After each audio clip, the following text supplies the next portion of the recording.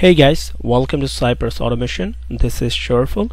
This lecture we're going to see page scrolling in Cypress. It means how we can scroll up or down as per you need in your page to scroll. How you can do through the Cypress. Okay, let's go. So here our automation page, our testing page or application, you can say. You can see on the right side example you need to scroll down up to over here, like contact us, this page or this button, right? And this button, so you have to scroll down your page to see your expected button or content. And also you have sometimes you may need to scroll up also. So example, this headline, right? Header we're going to see, or title we're going to see. So how you can do through the Cypress? Let's do it. So let's inspect our scroll down element. So it is a contact us.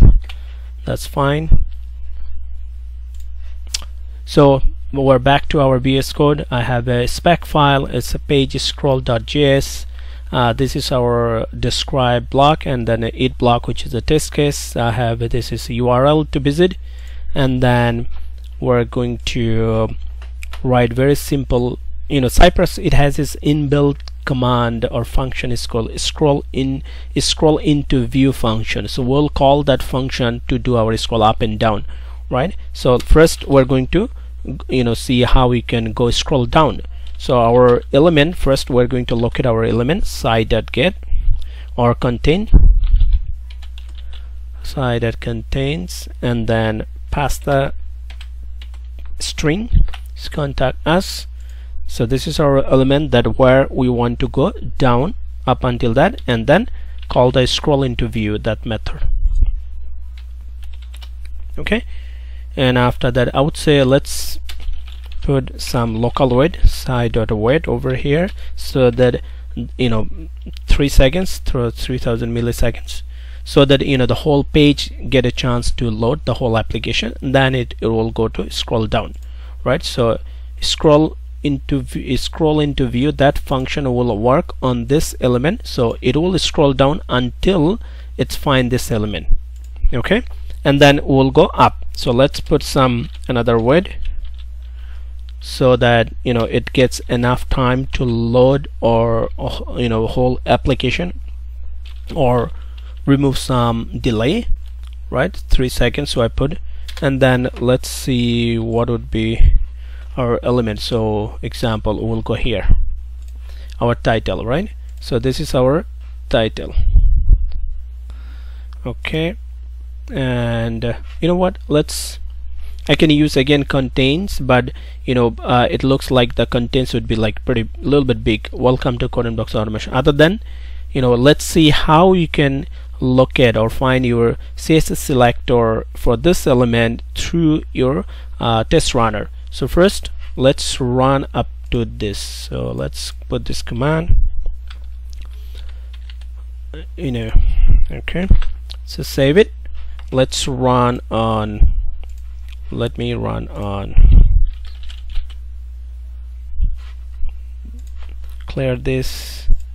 So I hope that you already know how to run your script on test runner, right? So I will go over test runner, and then page scroll.js file. Okay, click on there. Okay, loading the page. 3 seconds is waiting. It should go down. You see, it's already scroll bar is already down, and here is our contact adds this element. Okay, so it's successfully, it was scrolled down. And now let's go up. So example, I want to go scroll up again, up until this element, this our title. How can I do this? I can locate, as I said, you can also locate or find your CSS selector of your objective or element through test runner. You can select this one, then you can see this is the locator. So and it's fine, match one element, so it is a unique locator. Just copy it, come to here, and then let's put it here, and then again call the scrollIntoView, right? scrollIntoView, that method, same method. Save it, run it again. Now you will see. Now it should go scroll down first.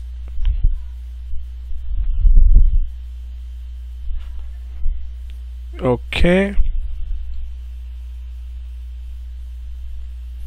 Okay, what really happened? It's really happened very quick.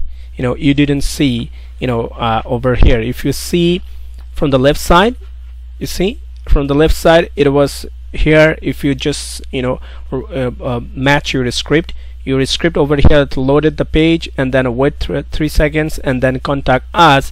It's fine, and it's scroll. You can see on the right side the output. So it was in a scroll down up until contact us element, right? And then it's found. You can see, you know, the next element, it goes for the our title, welcome to Coding Automation, and it's went through all the way up until that element. So that's a way we can use scroll into view function to do our scrolling up and down in Cypress. I hope it's a very simple and easy concept, but it's good to know, and it's very effective during your test cases to find the right element. You know, doesn't matter where it is. Thanks a lot. Stay tuned. Watch the next tutorial. Have a good one.